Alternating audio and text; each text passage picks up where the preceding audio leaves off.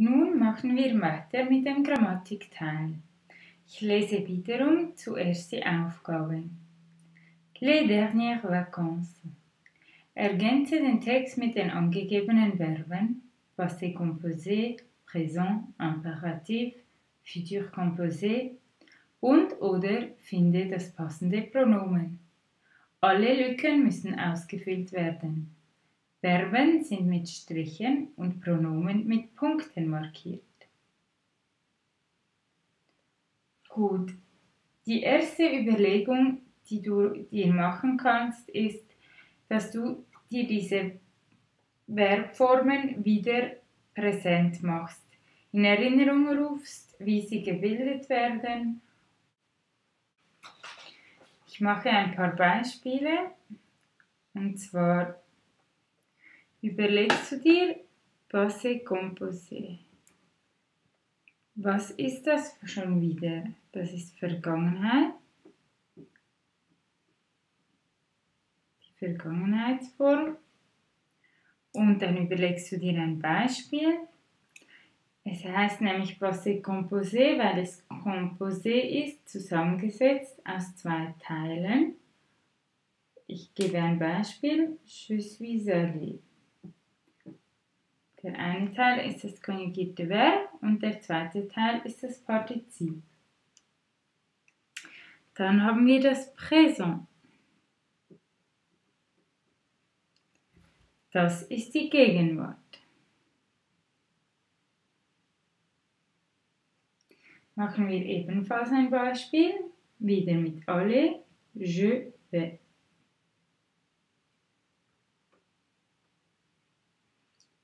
Dann den Imperativ. Der Imperativ ist die Befehlsform.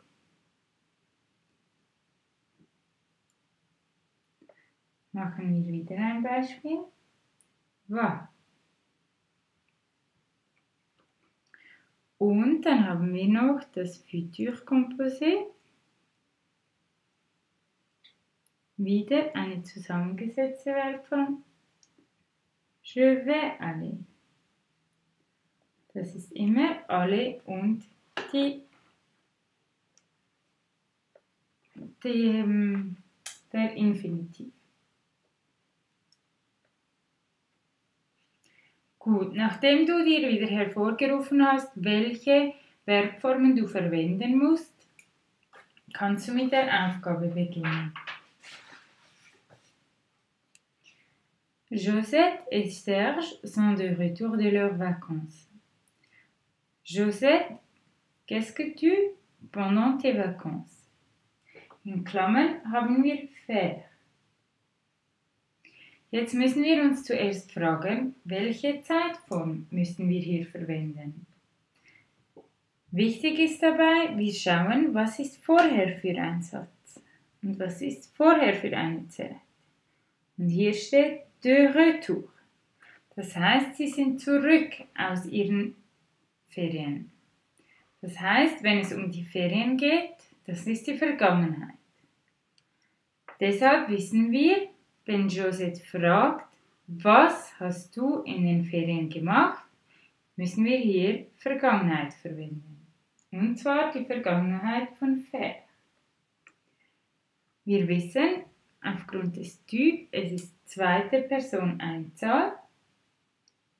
Und das Passé composé, haben wir gesehen, wird konjugiert mit avoir und dem Partizip oder être und dem Partizip. Bei faire nehmen wir avoir und das gibt tu as fait. Das Partizip fait ist eine Ausnahme, das musst du auswendig lernen. Dann sagt Serge, ma famille et moi, nous, à Nice. Serge erzählt wieder von der Vergangenheit, de retour de leurs vacances. Es bezieht sich immer noch darauf und wir wissen wiederum, wir nehmen die Vergangenheit. Diesmal haben wir nous, also erste Person Mehrzahl, und aller. Aller wird mit être und dem Partizip konjugiert im Passé composé. Das heißt, wir nehmen nous sommes und alle. Und hier braucht es noch ein Akkord, das S. Alle wird so konjugiert, weil alle Verben auf ER, die enden auf E aigu im Partizip. Und ein S hängen wir an, wenn dieses Verb mit être konjugiert wird. Dazu ein Beispiel bei einer Tabelle. Wir sehen hier, je suis né. Wenn das eine Frau sagt, haben wir je suis né mit 2 E. Genauso im Plural, hier haben wir gebraucht nous sommes, hängen wir männlich ein S an und weiblich ein ES. Das ist genau, was wir bei dieser Aufgabe getan haben. Wir haben ein S angehängt, weil es ist die Familie. Das heißt, es hat Männer und Frauen dabei. Wir nehmen die männliche Form. Weiter geht es mit mes grands-parents ayant un appartement. Ils ont acheté il y a 5 ans. Wir müssen hier ein Pronomen hineinsetzen, das wissen wir, weil es Punkte hat. Jetzt, wenn wir ein Pronomen einsetzen müssen, fragen wir uns immer, worauf bezieht sich das Pronomen, das wir einsetzen müssen? Also welches Wort vom ersten Teilsatz müssen wir hier wiederholen? Mes grands-parents ayant un appartement, ils ont acheté il y a 5 ans. Meine Großeltern haben eine Wohnung. Sie haben diese vor 5 Jahren gekauft. Also, un appartement müssen wir hier mittels einem Pronomen wieder aufnehmen im zweiten Teil des Satzes. Das heißt, ein Appartement, das ist männlich und Einzahl. Das heißt, es wird mit le ersetzt. Und wir können nicht le hier hineinsetzen. Warum? Es wird L Apostroph, weil das le vor einem Vokal, Ö, E und On sind Vokale, wird zu L Apostroph.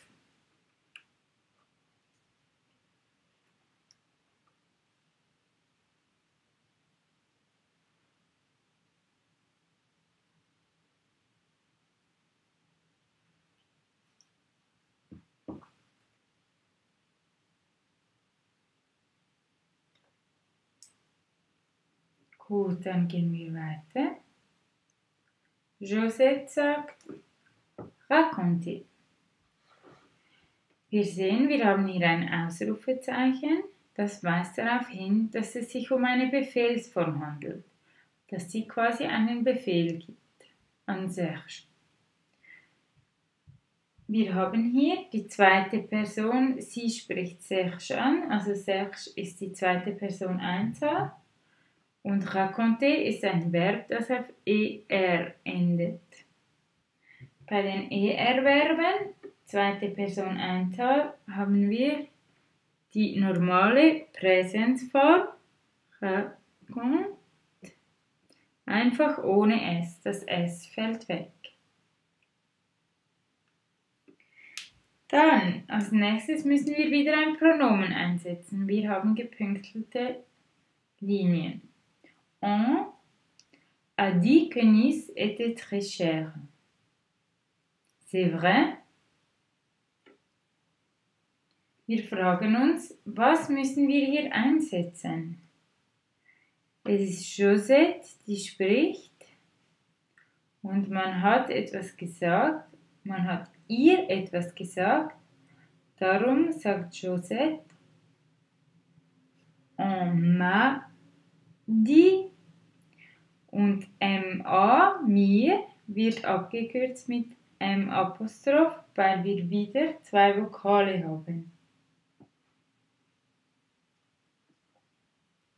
Gehen wir weiter. Serge. Oui, mais moi, je sais où on Par exemple, des vêtements bon marché. Wir haben das Verb vendre, das wir anpassen müssen. Wir sehen, das ist eine generelle Aussage. Es hat keinen Zeitbezug. Es ist einfach jetzt, aber es ist auch vorher. Serge weiß immer, wo es billige Kleider, des Vêtements bon marché gibt. Also nehmen wir das Präsens für generelle Aussagen. Jetzt haben wir das Verb vendre, das endet auf RE. Verben auf RE mit der dritten Person Einzahl enden auf D. Also die Lösung ist vend.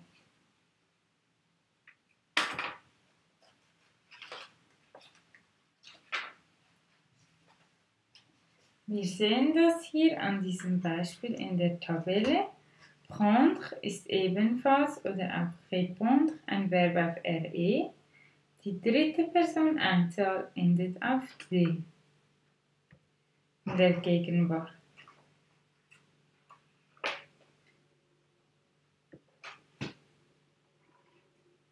Gehen wir weiter.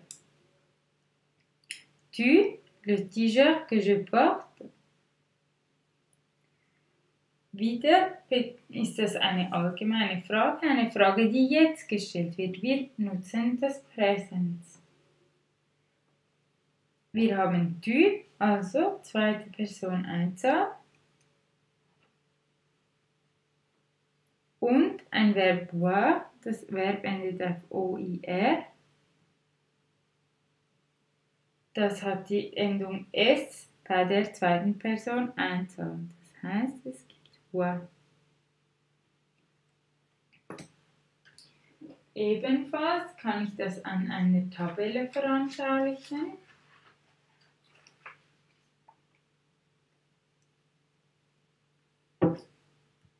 Wir haben hier das Verb boire konjugiert im Präsens. Wir sehen, zweite Person Einzahl, tu bois mit S.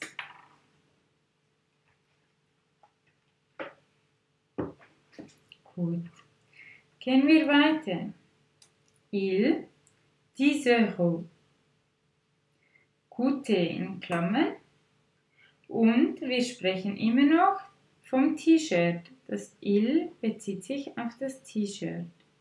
Also das T-Shirt 10 Euro kosten. Jetzt ist das T-Shirt schon gekauft. Es handelt sich also um eine Handlung in der Vergangenheit. Wir nehmen deshalb das Passé composé. Wir konjugieren, wir nehmen avoir, il, dritte Person Einzahl, il a. Dann coûter ist ein Verb auf er, das endet im Partizip auf EQ, genauso wie vorher alle. Und il a coûté 10 Euro. Und wir machen kein Akkord, weil es wird mit avoir konjugiert.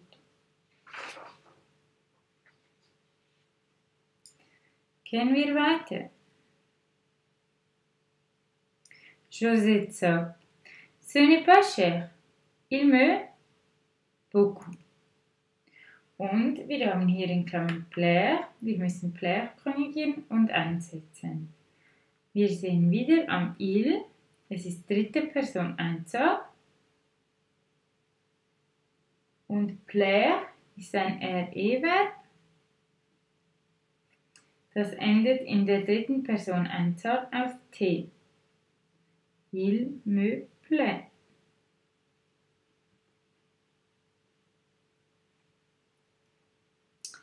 Serge, et toi, où est-ce que tu pendant tes vacances? Hier eine Frage, die wir bereits oben hatten. Josette hat vorher Serge gefragt, was hast du während deinen Ferien gemacht? Nun ist es Serge, der fragt, was hast du während deinen Ferien gemacht? Das heißt, Ferien ist wieder Vergangenheit, wir müssen das Passé Composé nehmen. Wir haben wieder du, zweite Person Einzahl. Passé Composé nehmen wir avoir plus das Partizip von être. Avoir wäre tu as im Präsens und das Partizip von être ist été.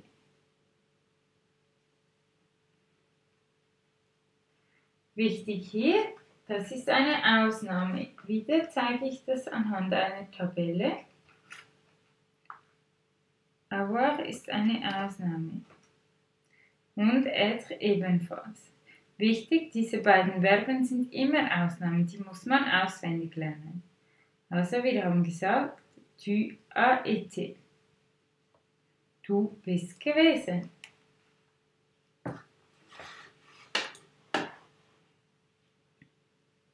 Gehen wir weiter. Josette, ma copine Anne et moi, nous, à la montagne. Wir wissen jetzt, Josette erzählt von den Ferien, das heißt von etwas, das vergangen ist. Wir nehmen also wieder das Passé Composé, nun aber in den ersten Person Plural. Und partir wird mit être konjugiert, also nous sommes, wieder konjugiertes Verb im Präsens, plus Partizip, parti.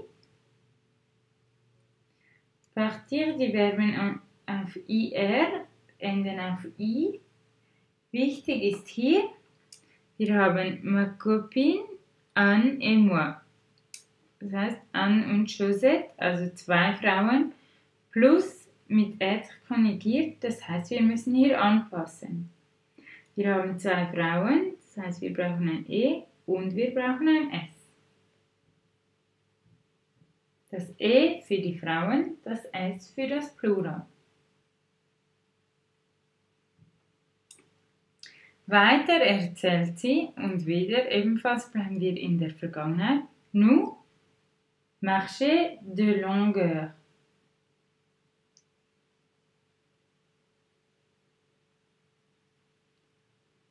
Hier haben wir wieder erste Person Plural, nous. Marcher wird mit avoir konjugiert, also nous avons wieder Präsens plus das Partizip marcher. Das ist ein Verb auf ER. Marcher, wie wir bereits gehabt haben, endet das auf E aigu.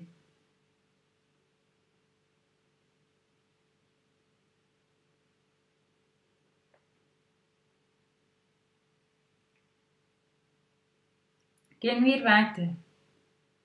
Les prochaines vacances, je te envoyer un MMS.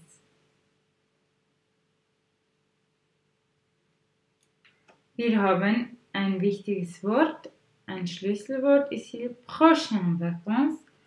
Das sagt uns, das ist nicht jetzt, das ist auch nicht vergangen, das ist in der Zukunft, die nächsten Ferien. Also in den nächsten Ferien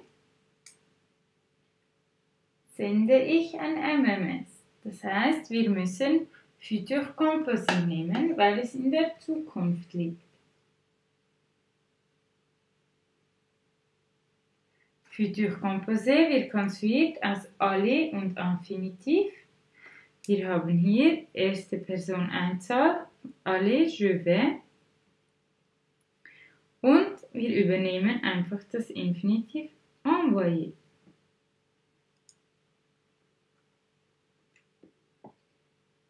Gehen wir weiter. Serge sagt, j'ai une idée. Nous, chez moi,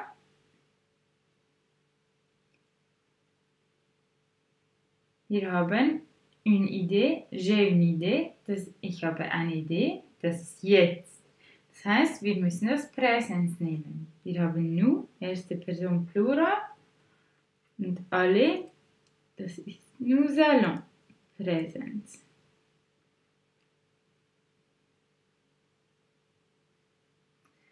Weiter haben wir Je vais montrer mes photos de Nice. D'accord? Ich werde Fotos zeigen von Nizza.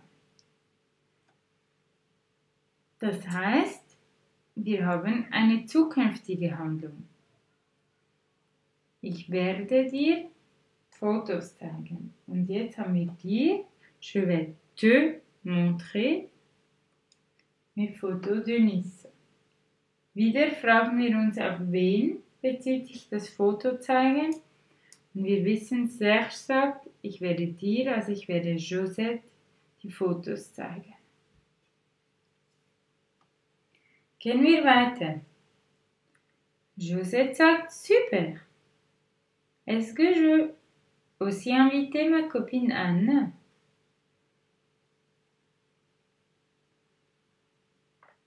Hier sehen wir haben ein Ausrufezeichen und es ist eine Frage und sie bezieht sich auf jetzt, also wir haben die Gegenwart. Sie stellt die Frage jetzt, wir haben erste Person Einzahl.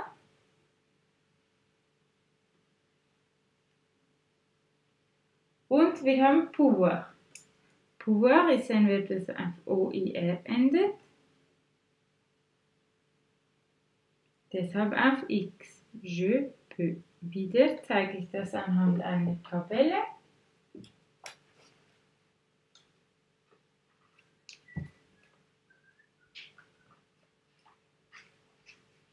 Wir sehen hier,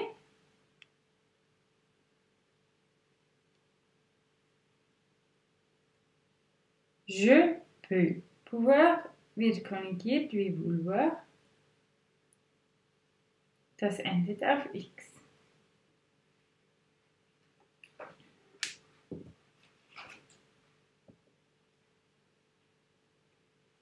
Gut, gehen wir weiter. Serge sagt, oh, oui, si tu veux. Dann brauchen wir ein Verb plus ein Pronomen. Und wir sehen, es hat ein Ausrufezeichen. Das heißt, wir müssen das Verb appeler in der Befehlsform verwenden. Wir haben zweite Person Einzahl, weil es bezieht sich auf Josette, tu. Und wir haben das Verb appeler, Imperativ, das ist ein Verb auf ER. Appel. Genau dieselbe Regel wie vorher. Wir haben die zweite Person Einzahl im Präsens und nehmen das S weg.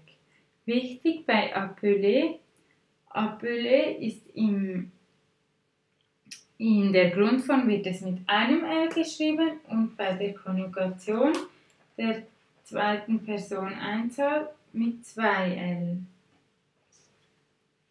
Wieder sehen wir das anhand einer Tabelle. Wir sehen hier appeler, das ist ein spezielles Verb. Wir haben appel, appel, appel, immer mit 2 L, dann nur 1 L und dann wieder 2 L und auch die Grundform nur 1 L.